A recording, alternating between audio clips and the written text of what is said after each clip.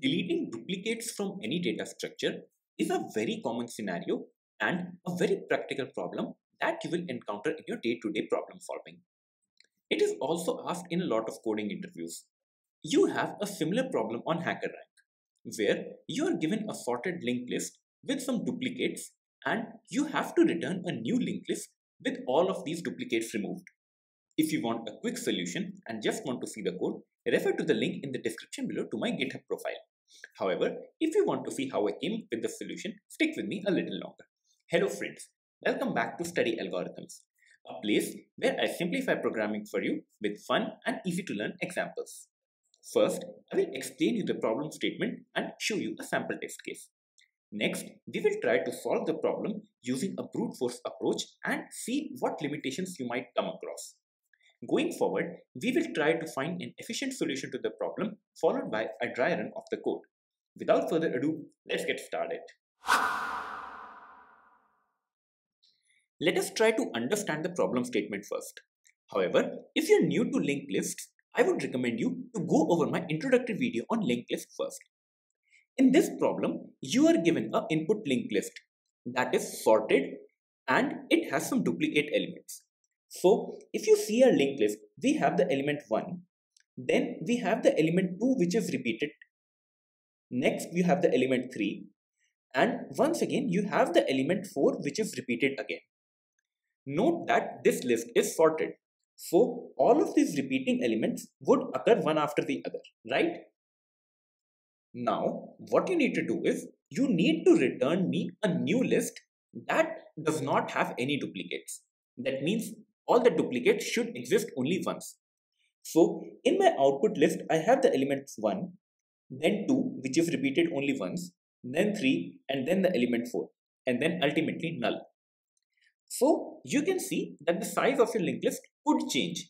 If no elements are repeated, then the size of your output linked list would be the same, right? However, if you have a case something like this,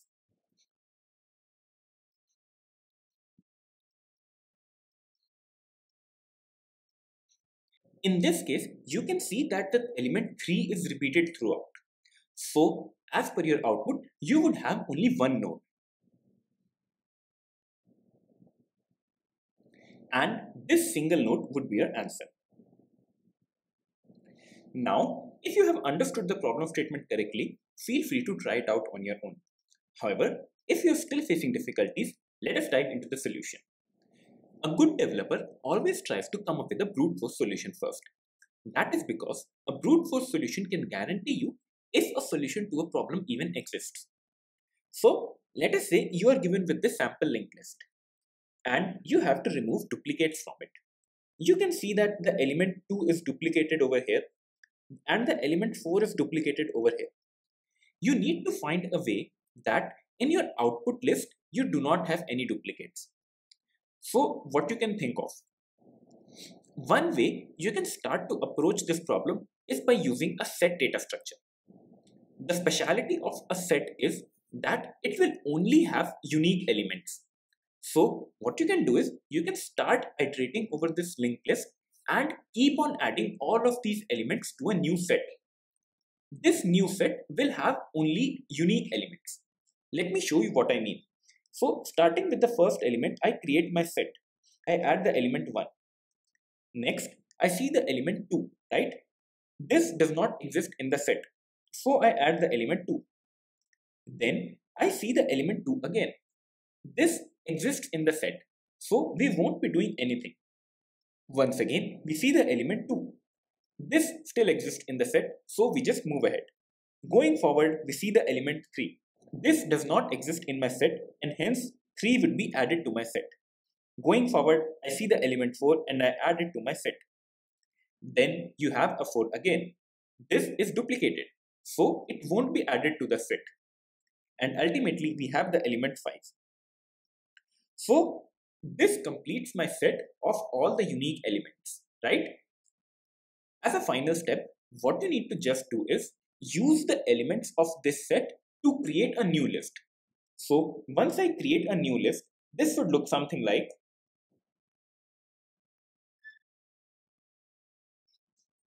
So you see, in our output list, we have removed all the duplicates. Now, this method works perfectly and it will give you the correct solution. But do you see the problem with this method?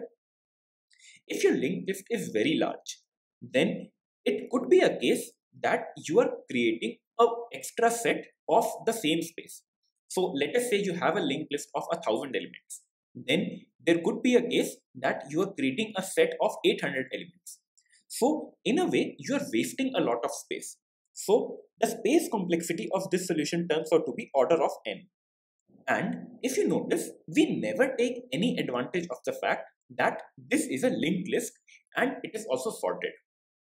To find an efficient solution, let us try to take advantage of this fact. How does that look? Let us have a look. To come up with an efficient solution to this problem, you need to take advantage of two facts. Number one, that this is a linked list.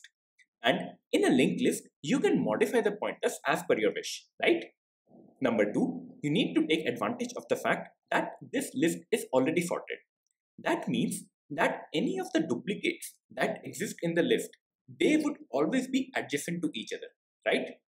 So, keeping these two facts in mind, we can come up with an efficient solution that can save us space and time as well.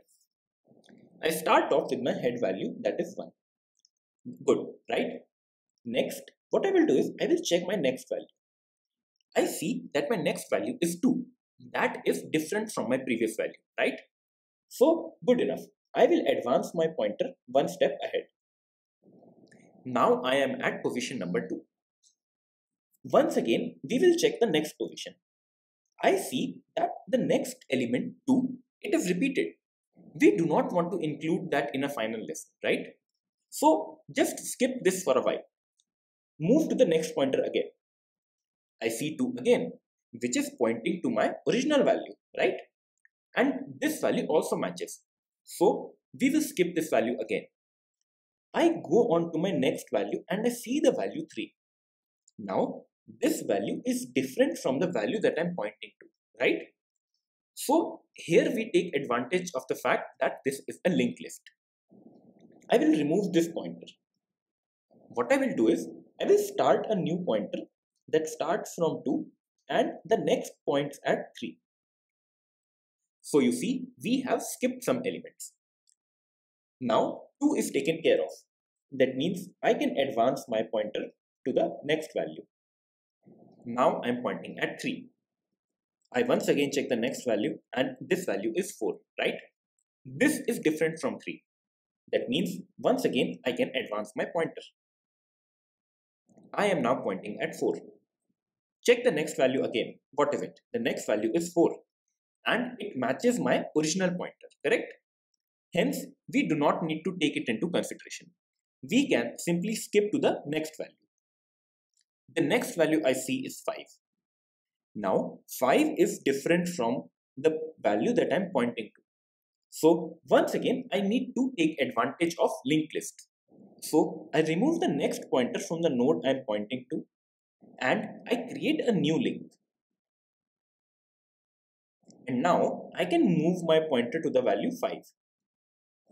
The next of 5 is null and hence we need to stop now. Do you now feel that we have arrived at the solution? Let us have a look and we will try to iterate the list from the starting position. So starting from the head, I see the value 1, right? Next, I go on to my value 2. Now when I will do a next, I will go on to this path and I will see the value 3. Next, I see the value 4. And once again, if I go on to my next path, I will see the value 5 and then ultimately null. So what just happened over here?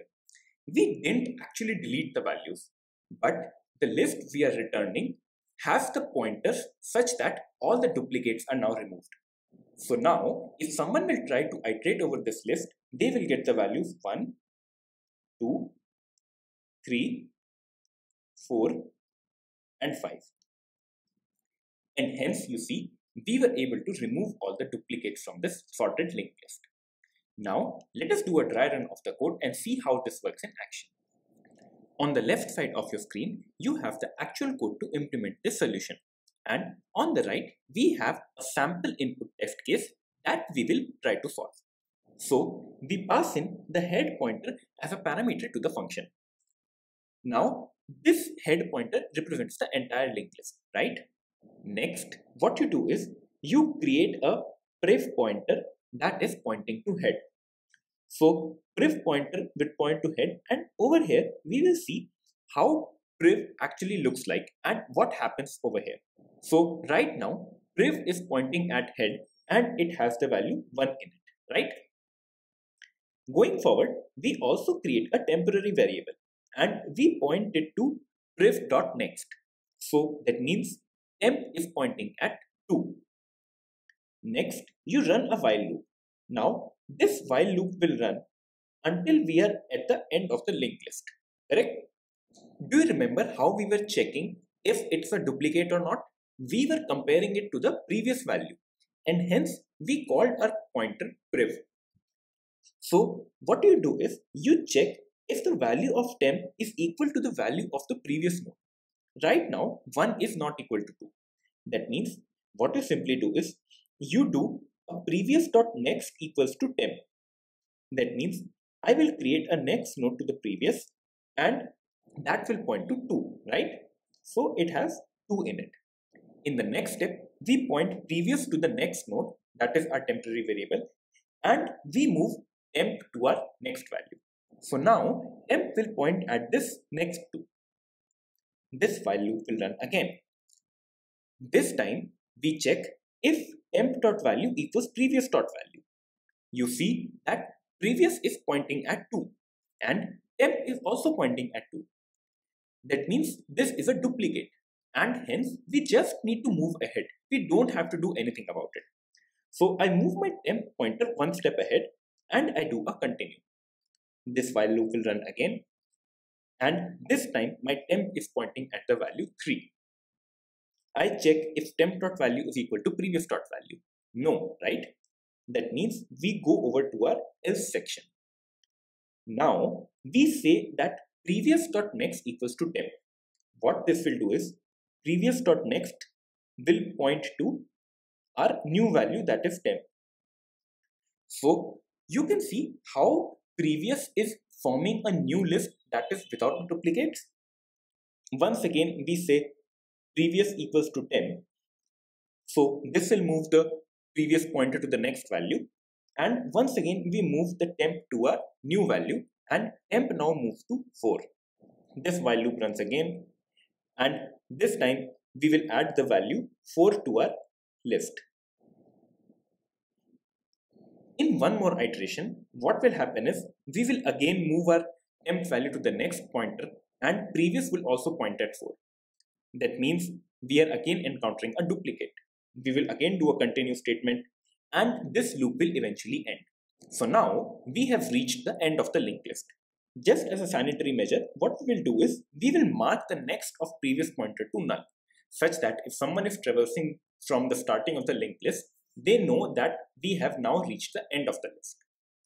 Once all of this is done, we will just return the head pointer. Do note that although you are returning the head pointer, but what we have actually done is we have modified these original pointers. So this pointer will now change and it will point to 3, and this pointer will now change and it will point to null. So if someone will try to traverse the list, they will go like 1, 2, then 3, then 4, and then ultimately null. The time complexity of this solution is order of n, and the space complexity of this solution is order of 1. That is because we do not create any new data structure, we are just modifying the actual pointers of the linked list. I hope I was able to simplify the problem and its solution for you. As per my final thoughts, take a moment to think about the solution that we came up with. We are modifying our actual list in this solution, right? Always read the problem statement very carefully. There could be a case where you have to retain your original list. Even your interviewer could ask it. In that case, we will have to create a new list with the duplicate elements removed. It can be done with just a little tweak in the code we just discussed. Let me know your thoughts in the comment section below and how you can come up with such a solution. I would be glad to help you out in finding a good solution to this problem. You would be also glad to know that a text-based explanation to this problem is available on the website studyalgorithms.com. Do remember to check out this website if you still have doubts at the end of this video. As a reminder, if you found this video helpful, please do consider subscribing to my channel and share this video with your friends. This motivates me to make more and more such videos where I can simplify programming concepts for you. Also let me know what problem do you want me to solve next. Until then, see ya!